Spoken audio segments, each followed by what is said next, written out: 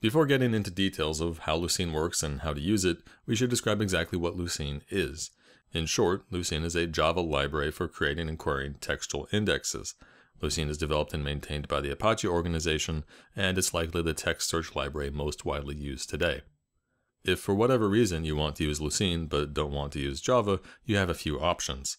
A port of Lucene to C# is available called lucene.net, though it generally lags behind Java Lucene in feature parity by a couple years. PyLucene is not actually a port of Lucene to Python, but instead makes Lucene available to your Python code by embedding the JVM in the Python interpreter. Solar, another Apache project, provides Lucene's text search capability in the form of a server. By providing text search as a network service, Solar allows you to interface with Lucene text indexes from any programming language. Solar also effectively allows you to easily offload text search to separate machines, which is very advantageous for many applications. If you don't mind configuring and managing a server, Solar may be your best option even if you're using Java, because compared to Lucene, it provides some extra capabilities and simplifies some common use cases. In this video, however, we'll only cover the direct use of Lucene itself. When using Lucene, there are a couple other tools you'll likely need. The Tika library is another closely associated Apache project. Tika extracts the text content and meta information from a wide variety of file formats, such as PDFs and other document formats. So if you want to index files in a Lucene index, you first use Tika to get the text from the files. The other very useful tool is Luke, a program that provides a user interface for inspecting and modifying Lucene indexes, which comes in very handy as you develop and fine-tune your application search functionality. The logical units which Lucene indexes are not actually individual strings, but rather what Lucene calls documents. Each document is made up of any number of named fields. So for example, a Lucene document representing an email message might look like this.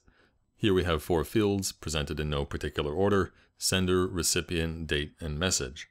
The values of the fields don't actually have to be strings, they can be any kind of binary data. When this document is created and indexed, Lucene gives it a unique document ID number, and each field is indexed in a separate posting list. For example, the string "I need that report ASAP" is analyzed, and for each resulting term, the ID of this document is added to the message field postings list associated with that term. So for example, assuming report is one of these tokens, the term report in the inverted index will have the ID of this document in its associated message field postings list. Lucene is often called schemaless because we don't have to specify what our data will look like ahead of time. At any time, we can add a document with fields of any name, and the postings list for each field simply gets created as needed. So if, in our example, the term report already existed in the index but had no associated message field postings list, Lucene will simply create one as needed. Again, a key thing to understand when indexing is that portions of the data may get discarded in analysis, and so the inverted index generally won't contain the full original data. For example, if we feed Lucene's default analyzer the English text "it was the best of times, it was the worst of times," it will extract just 3 tokens: best, worst, and time, because that analyzer discards small common words and punctuation marks and drops the plural s at the end of words. Even when analysis happens to retain the full original data of a field in the inverted index, actually retrieving the data is impractical because it would require piecing together every occurrence of every term, and that would require scanning every posting list. After all, an inverted index is structured for fast lookups of documents by term, not fast lookups of terms by document. So in Lucene, actual field data is stored separately from the inverted index in separate files ending in the extension .fdt, short for field data table. The fields of a single document are stored contiguously in this file, so it is generally more efficient to retrieve multiple fields of a single document than to retrieve the same number of fields from different documents. For the most common use cases of Lucene, this is the appropriate trade-off because usually the point of a search is to identify and retrieve a small number of documents. However, there are legitimate use cases where you might need to quickly retrieve fields from many documents. For such cases, Lucene has 2 mechanisms, one called field cache, and a newer alternative, a special kind of field called doc values. I won't give the details here, but in short, the idea behind both of these features is to store values together by field instead of together by document. So for example, all values of the date field would be kept in their own collection, apart from values of other fields, making it fast to retrieve many date values of many different documents. Keep in mind though that for the cases where we need to retrieve field values from only a small number of documents, the conventional stored field mechanism would likely be more efficient, as it would consume less memory and require fewer lookups. Now, storing each field in each document is actually optional because, somewhat surprisingly, it's fairly common to need a field indexed but not stored. For example, if we're creating an index of books, maybe we only want to index the content but not store it because we're storing the books elsewhere in PDF format, and so storing their text in our Lucene index would just be redundant. In other cases, we may wish to have documents fields stored but not indexed. For example, in a book search, even if we don't index the titles because we don't ever want to search by title, we'll probably want to store the titles. Be clear that a query on our indexed fields only returns a list of document IDs. To display a document's information in our search results, we have to be able to somehow look up that information from the document's ID.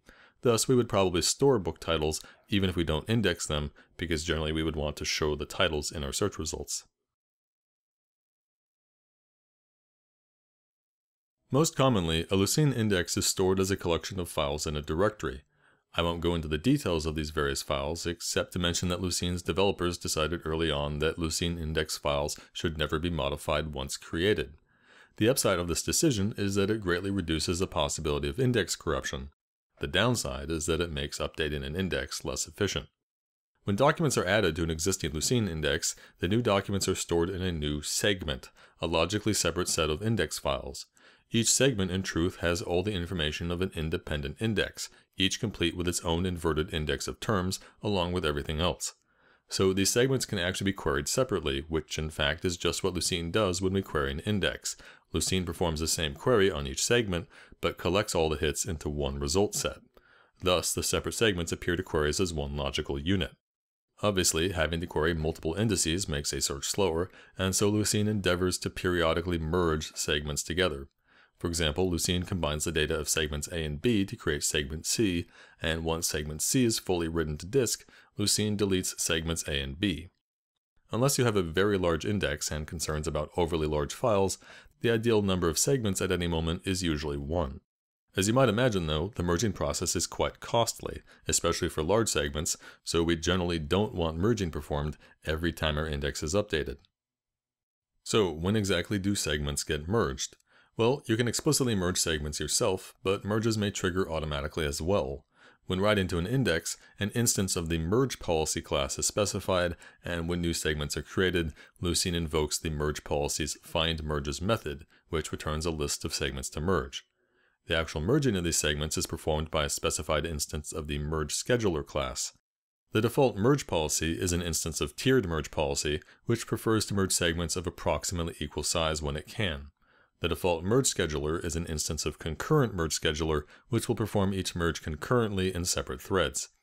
These, however, are just the defaults. It's very simple to use one of the alternate merge policies in merge schedulers, and it's really not all that difficult to create your own should you have custom needs.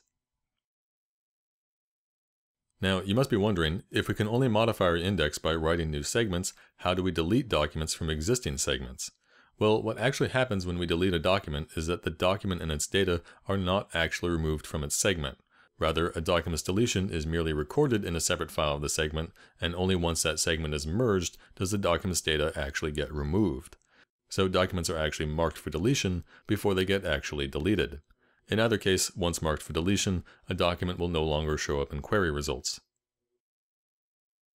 You may also be wondering how you can update individual fields of a document. Well, the simple answer is that you can't. Once added, a document and all of its fields cannot be modified. What we can do, though, is delete a document and then create a new document to replace it. Unfortunately, this of course can be quite expensive, as it requires re-indexing every field. It also requires us to somehow store the data for every field in a document which we might want to modify, because we'll need that data to re-index that document. So Lucene is not an efficient solution for storing data that requires fast, frequent updates. Recently, some Lucene developers have proposed changes to allow for updating individual fields, but the functionality is probably still a few years coming. Now that we've covered the basic capabilities and structure of a Lucene index, let's look at how to use the Lucene API. To create and modify a Lucene index, we use the IndexWriter class, and to query a Lucene index, we use the IndexReader class. Here's a minimal example of using IndexWriter. Just like when working with a file, the index writer operations may throw I/O exception. When an I/O exception actually occurs, it might be because of something simple, like not having permission to read or write the index directory, or it might be because of some more serious underlying issue in the system beyond your control. In general, there's not much you can do in your code to correct for such errors, except report the issue. In any case, to create an index writer, we need two objects, a Lucene directory and an index writer config.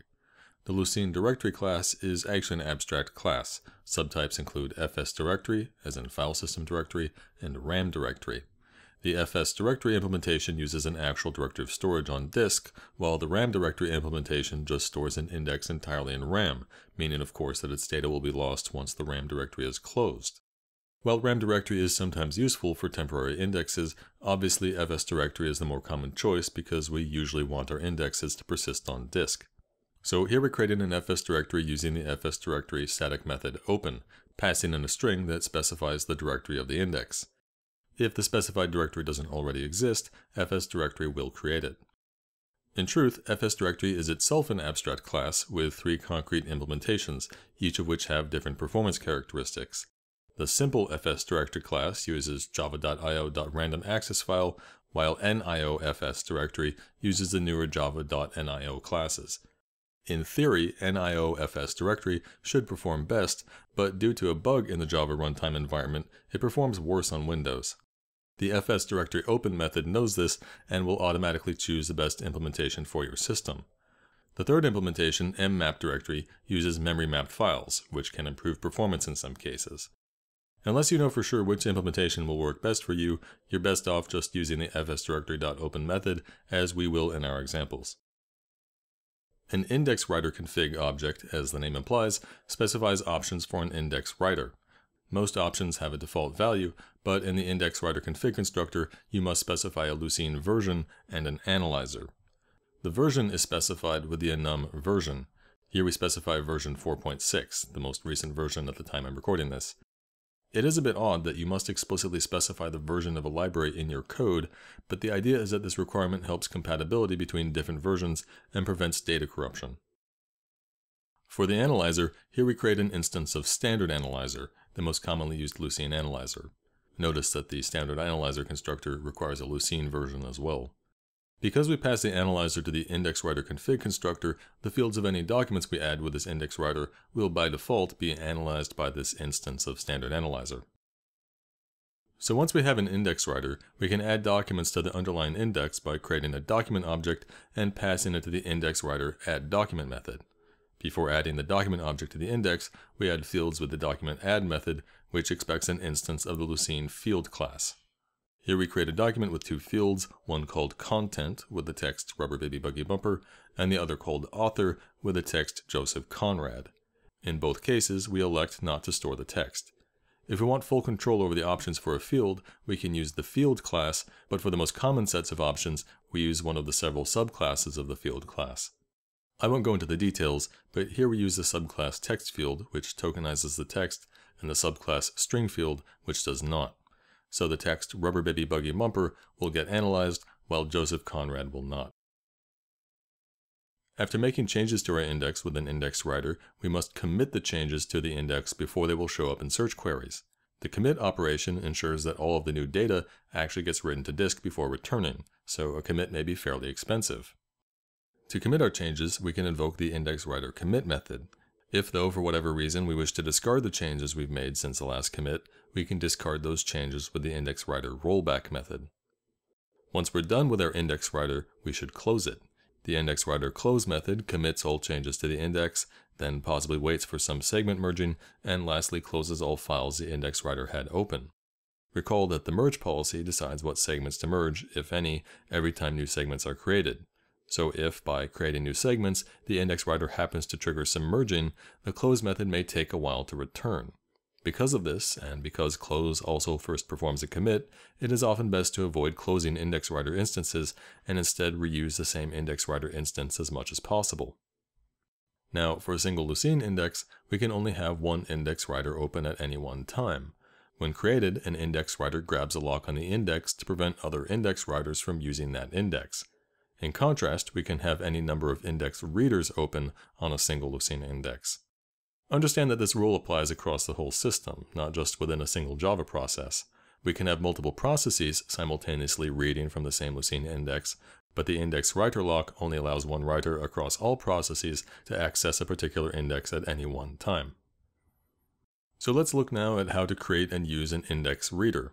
The index reader class itself is actually abstract. We'll only cover the concrete subclass directory reader, which serves the common case of reading an index from a file system directory.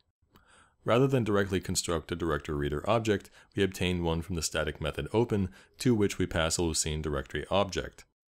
Now, while an index reader has low-level methods for reading the index, such as for retrieving individual documents by their ID number, to run queries, we need an index searcher to wrap our index reader. Index searcher has several search methods, the most simple of which returns a specified number of the top scoring results for the given query. The results are returned as a top docs object, which is a collection of score doc objects, each of which contains a document ID and the score that document was given in the query. Here, we're performing a search for the 20 top documents with the term doorknob in the field content, and then printing their IDs and scores. The query itself is specified as an instance of the abstract class query. Here we use the concrete subclass term query, which requires a term object specifying a field along with the term text.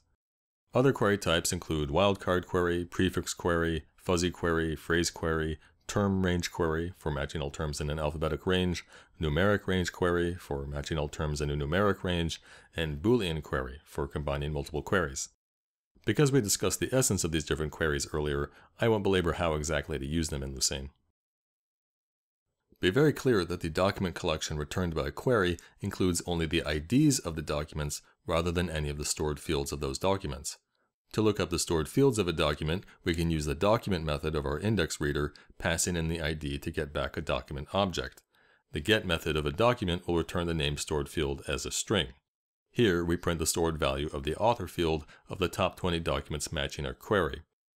Understand that accessing stored fields is relatively costly, though as mentioned briefly before, Lucene offers two mechanisms for faster lookups, field caches and doc values, which can speed up certain use cases. So that's the basic usage of index writers and index readers. The last thing we'll cover is a very important point about the relationship between the two. Somewhat surprisingly, each index reader always sees the snapshot state of the index at the time of the reader's creation, no matter what gets changed afterwards. In other words, each index reader instance only sees the documents that were committed before its own creation, not any that were committed afterwards.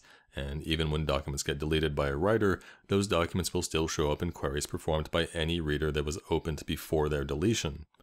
So anytime we want to query the up-to-date state of the index, we have to open a new reader. Because committing changes and opening and closing writers and readers takes a fair amount of processing time and I/O work, Lucene performance is most optimized for cases where we don't need to update the index frequently, or at least don't need our queries to always reflect the updated state of the index. In recent years, however, Lucene has attempted to rectify this deficiency with a feature called near real-time search, a mechanism to quickly and cheaply create new index readers that reflect the latest index changes. The trick is that index writers that write to disk now also temporarily store changes to an extra in-memory index such that a reader can read this in-memory index to see all the latest changes, even those which haven't yet been committed, without the normal overhead of opening a new disk-based reader. In effect then, the index writer can cheaply produce index readers that reflect all of the latest changes, even those which have not yet been committed. To get one of these cheap readers from an index writer, we use the same directory reader open method, except we pass in the index writer and a Boolean value. The Boolean value specifies whether we need the returned reader to be up to date with the deletes since the last commit. It turns out that making the reader up to date with deletes may require some I/O work and so may incur some overhead. If you can't tolerate this overhead, but can tolerate results that may include recently deleted documents, then you should pass the argument false. Well, that all covers basic usage of Lucene, but of course there's plenty more to know. As I might cover in future videos, Lucene is very flexible, allowing you to highly customize every key element of text search, including scoring, analysis, querying, and even how the data gets indexed.